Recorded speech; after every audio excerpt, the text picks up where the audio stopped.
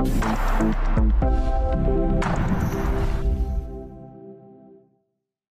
everyone, I'm back with another video, and in today's video we have a Lenovo Ideapad 3. The exact model is an Ideapad 3 15IIL05.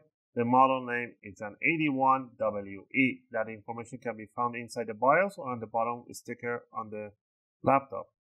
In this video, I'm going to take you on step by step how you can speed up the process and how you can get the best of your CPU. This model is being shipped out with a mechanical hard drive. And the mechanical hard drives are really slow, and I highly recommend you guys to open it up, add a solid state storage in there, and put your Windows in a new storage SSD. And I'll show you the combination and what you can have in there. Now, as we know that SSDs are really fast, you can have an SSD and you can still have your mechanical drive in here. There are both combinations, and I highly recommend you guys to install your Windows on the SSD. I made a short video how to install your Windows on your Lenovo laptop. Follow those steps so you don't get all those bloatwares installed on your Windows. Also, I made another video how to create your Windows 10 or 11 USB boot drive. You just have to put 11 instead of 10. That's the same. In this video, I'm just going to show you the variety and how to remove them, how to replace them, and what are the capacities. Alright, with all this said, let's go ahead and let's get it started. First thing first, you want to power off the laptop, back up your files in case you want to back it up to external storage. And we're going to flip it upside down. Down here, we're going to grab ourselves a screwdriver set. I'll be using an iFixit screwdriver set. From this tool set, we're going to be using a Phillips number 1. If you get the Pro set, they will include you with an opening tools and some tweezers. If not, grab yourself a guitar pick. And metallic guitar picks are suitable to opening cases and covers. All the screws are in here. They're not the same. The front row screws on the front of the laptop, these are the short screws. You want to keep them in one pile. And the rest of the screws, they are the long screws. Keep them in a separate pile. You don't want to mismatch them. Alright, we remove this one, and we're going to remove the rest, including the middles.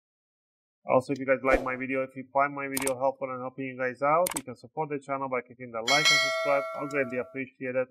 It helps and motivates me to make more videos, take requests, and answer your questions in the comment area. Appreciate that. Alright, now that we remove the screws, what you want to do here, grab the opening tool, and you want to put the opening tool, in this case the guitar pick, between the palm rest and the bottom cover, just like that. And what you want to do, you just want to twist it, and you want to open it up like that. You want to hear those big click sound. That's what you want to hear. Work yourself around on the side towards the back corner, left and right side. There, go to the back corner, and that's it. Once you did the back corners and the side and the front, all you need to do is to grab it up from front, wiggle around, and lift it up, and it will crack and open up the back clips. Don't worry about if you break some tiny clips. That's normal. After a few years, the plastic does get dried up and the clips do get break up. Don't panic. Those are not necessary. The whole work is being done by the screws to keep this cover in place. The clips are there just for the factory line, so they can put it on until it goes to the next station for the screwing. Alright.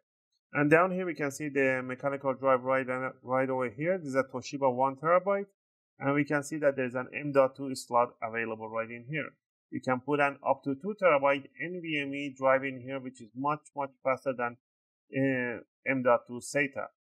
So you can grab your M.2 NVMe. I'll recommend you guys to grab an Samsung 980 Pro up to 2 terabyte. Make sure the notch on the NVMe matches the notch right on the DIMM. And you want to bring it down in 45-degree angle inside the connector. Push it in there. Make sure all the pins are in. And it should stay up like this in a 45-degree angle. And then what you want to do, you just want to push it down, and once it comes down to matches the screw hole right there, and you want to put an M.2 screw right in there. They don't provide you with an M.2 screw, but what I can do, if you don't want to purchase yours, you can remove this screw from here. No, that screw, it is very long. It should be like half the size of this one. It's like a 2.5 millimeters. That's a long one. So you cannot put it there, otherwise it's going to go through the keyboard. I'll leave the link for M.2 screws. You can purchase yours and just screw this one right in there and put your Windows in here. And you can format your 1 terabyte and keep it as a secondary storage. To remove it, slide it out. Now, to remove this mechanical drive, all you need to do is to remove these 2 screws in the front side of it and 2 screws on the side back. One right by the speaker and one right over here. Now, again, here you can put up to 2 terabyte mechanical drive low profile, or you can put a 4 terabyte solid state drive SATA. You want to lift it up, bring it up slowly, gently. There's a little adhesive on the adapter. What you want to do, you don't want to pull this cable. Just grab the adapter here and slide this adapter backward like that. Be careful with the flex cable. And there you have it. Now the hard drive is attached to this caddy. We need the caddy, the bracket that holds the hard drive in place. So let's say in this case, I'll be using a Kingston, a cheap brand, but again, you can go a bigger one. We need to remove this one and put this one in there. The caddy is being held down by 4 screws. 1, 2, 3, 4. 2 screws on each side. So remove these 4 screws. And once you remove that, you want to lift up the hard drive like this. And you can see the SATA connector and the power connector right in here. You want to put this one in the same position. You don't want to put it upside down or anything like that. You want to put it in the same orientation. And once you put it in there, all you want to do, you want to put the same screws back on this one.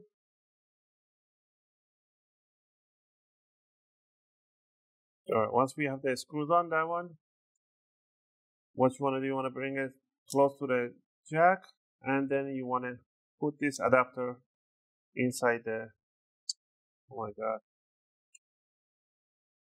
right in there, connected right in there. And then put this bracket under the battery, inside the screw holes match, and put it right on top. Put the 4 screws that you removed from here. 2 in the front and 2 on the back. You can do this one too. You can put just the windows in here. It's still going to be faster. But if you have a mechanical drive, just put an M.2 NVMe in there. Put the windows on that one. That will be faster than this one. And this way you can conserve your mechanical drive. In this case, the client brought me the SSD and they want to put this one in. No idea why, but some people, they have a decision of their own. Anyway, so now we have this one here, and we can install the Windows in here with no problem. And to finish it off, you just grab the bottom cover, put it right on top, push the corners in. In the front, make sure you got nice click sounds. And put the short screws in the front end of the laptop and the long screws from the mid towards the back. Again, I hope you guys like this video and help you guys out to do your own upgrades for your storage for your Lenovo Ideapad 3. If you have any question or request, feel free to leave them in a video comment. I'll try to answer them as soon as I can. As always, thanks for watching, and I'll see you guys in my next video. Just gonna finish up putting up the bottom screws.